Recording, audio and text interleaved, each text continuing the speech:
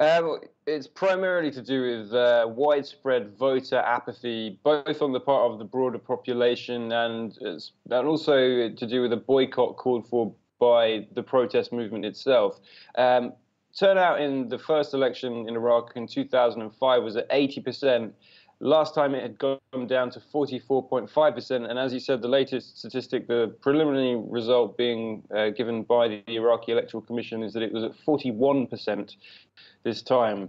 So that tells you a lot about the kind of curve of degradation of public trust in the democratic process. It was even as low as 31% in East Baghdad, which accounts for a lot of the very, very empty-looking polling stations that we saw yesterday. And so, like I say, it's about apathy, that nothing has changed. There's a kind of entrenched political elite here, which people see as really only serving to enrich itself.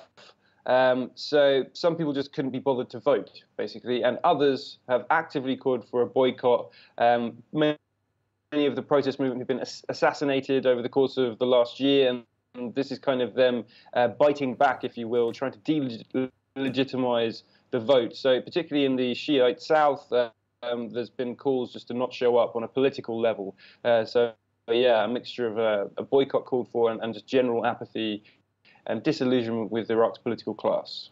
And Jack, the results